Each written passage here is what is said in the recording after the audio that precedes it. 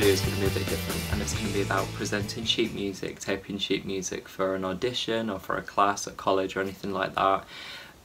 It seems like quite a trivial thing to be making a YouTube video about, but the amount of students that I come across, and even professional singers, that are scared of putting some music together for an audition.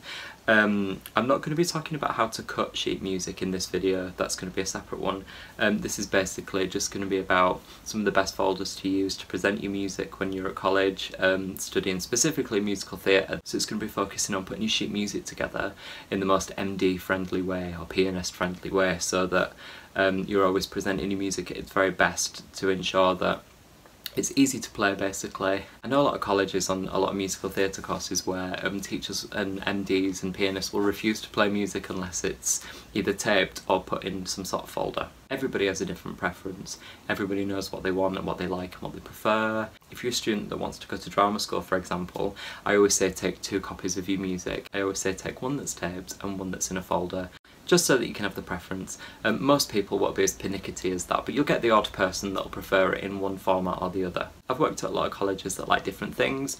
I've seen a lot of different types of folders and ways of presenting sheet music from students. But the one thing that a lot of people really don't like to do, or find it too fiddly or difficult to do for some reason, is the actual sellotaping of the music, so that it's all concertinaed in a line. So I've got 3 different types of folders that I want to just go through, which I've come across in lots of different drama schools and auditions and stuff like that. They work really, really well. So number 1, a drama school favourite, is the plain black presentation folder. So they're really good for concerts and things like that because they're black, so they look quite smart. You can get soft covers or hard covers. Amazon's probably the best place to get them for a really good price. Comes with loads of plastic wallets. You can get them in like 20 plastic wallets, or 25, 50, 100, anything like that. The 100 ones are actually really big, and sometimes you find that the music fits in but it's not really playable, so I'd just be careful about that.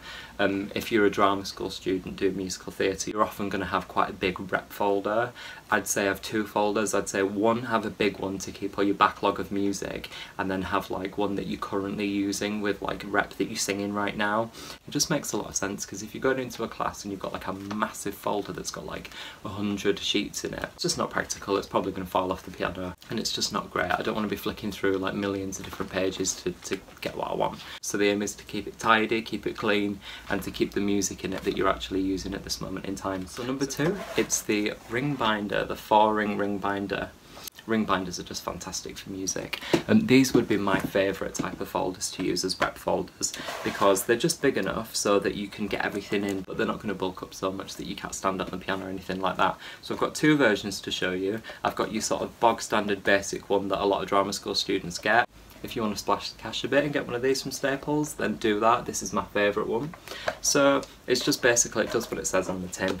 It's white, you can get it in loads of different colours. You can get it from Staples, but again, you're better off getting it from Amazon or something like that. 4 rings, which means that you're not going to end up with the music flopping about everywhere. Because often in a 2-ring binder, and I always say to my students, I've got a bit of a phobia about 2-ring binders, if the music's just hung there in the middle, it can fall about a bit. So the 4 rings help to keep it really, really secure. And you might think that you need a special hole punch for this, but you don't. You can do it with a normal hole punch, and I'll show you how to do that in a minute as well. Okay, so the super duper version of that is this folder. So it's a Staples Better binder. They are about £8 now, and they come in loads and loads of different colours. I use them for everything. Now the super feature of this, apart from it being really sturdy and brilliant because it's plastic, it's trimmed in rubber, which means that actually it stops itself falling off the piano. For the price-conscious student out there, they usually come in like a pack of 10 to 15 on Amazon. You can get them. If you all get together and decide to order a box, you can all share the cost and make it really cheap and get it for as little as about £1 or £2 a folder, which is fantastic. So the last type of folder is the one that I actually keep my own rep in, and it's this ring-bound plastic presentation wallet with an elastic band on it.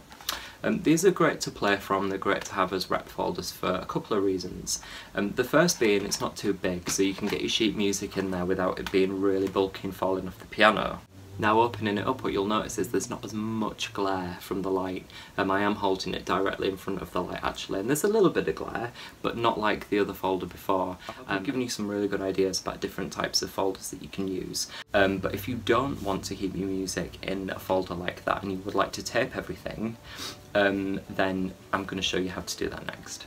So the only things that you're going to need for this are a piece of sheet music and some sellotape. Okay, two things to remember when you're sellotaping your sheet music. The first thing is, don't sellotape down the front. If you do put a piece of sellotape down the front, it just makes the sheet music want to go like that basically, and has more of a tendency to just fall off the piano. So what you actually do is to sellotape down the back, which I'm going to show you in a minute. Now the last thing to remember when you're sellotaping your sheet music is to make sure that you just put one single piece pretty much from the top to the bottom, because it means that it's got all that support all the way down. Yes, I'm really sad, yes, I've looked into this, and this is the best way of doing it. Don't just put a piece across there, piece across there, piece across there on the front or the back, because it just makes it dead flimsy. So this is how to sellotape your sheet music the best way.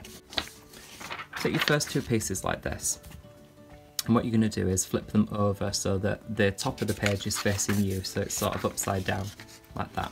Yeah, you do the same with your next one and put it next to it on the right side like that. You then take a piece of sellotape like this, make sure that your pages are touching a little bit, and you go from whichever end you want, hold it down and just place it there, and then smooth it out again. Doesn't have to be perfect. So what you've got is a nice piece of tape going from the top to the bottom, which supports it from behind, which means that it can stand up on the piano really nicely. So it's not just about it being structurally beneficial for the sheet music on the piano, but when you stick the piece of sellotape on the back like that, it means you're free to write all over it. If you need to do an arrow from this bar to this bar, for example, if you're doing some cuts, then it means you're not going to have that piece of plastic in the way to stop the pen going over it. And then what you do is you move it on a little bit, you get your next page like this, same thing. Again, you're going to go from the bottom here, hold it down and stick it down like that, smush it down, and then you concertina it. So what I tend to do is when I've got three, I move the first page over and fold it down, so I've always got two. And then what you end up with is a nice piece of sheet music like that I can pop down on the piano, and I can just turn the page like it's a little book. And I can write all over it, and it's going to stand up and support itself really well on the piano because you've sellotaped it all the way down on the back. That is the definitive way to sellotape your sheet music for auditions or for classes. So next I'm going to show you how to use a normal 2-hole punch for a 4-ring binder. Again, don't think you've got to put loads of plastic wallets in it, which can be expensive. You absolutely don't.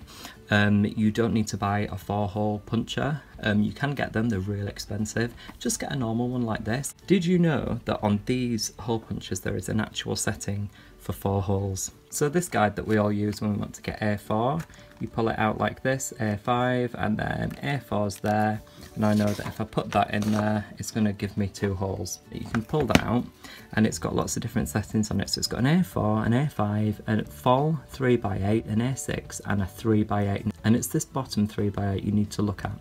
On most hole punches, actually, it will say 888, so it'll just have 888 instead of 3x8, but that's the sort of shortest setting, and that's what you need. So you pop it back, and you go all the way down until you have reached just above the 888 section there. You can just about see. I'm going to take the bottom, and I'm going to hole punch it there. So I've got 2 holes there, and then what I do is I flip it over like that, and put it in the same place, so it's just at that short bit there, and then your music is punched for a 4-ring binder, and it's perfectly spaced like that. So I hope that was helpful in some way.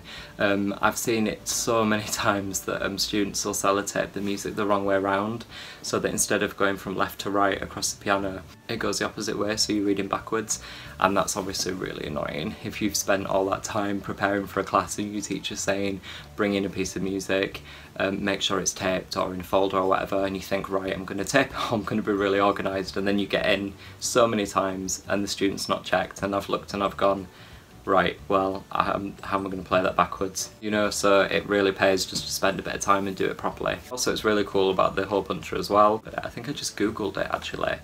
You don't need to rush out and buy anything expensive or try and go around the college and look for a 4-hole punch. Often students are fighting over them, and there's always like 1 or 2 maybe in the department, and they're like, oh, so-and-so's got it, or I don't know where it is. Just get a normal one. You can get one for about £1 from like Wilkinson's or like the pound shop, and it works just as well. Okay, so my next video is going to be about how to cut sheet music for auditions and for classes as well. Specifically aimed at drama school auditionees. One thing that I always find is I supervise my students maybe a bit too much in their sheet music organisation and preparation, and I'm actually quite known for my sheet music presentation. So I'll take you through how I present the score for The Pianist. Again, it's all about being really clear, it's all about making sure everything's marked but not bombarding it with highlighter and text and stuff. So I'll take you through how to do that in the next video. Thanks for watching guys, see you next time.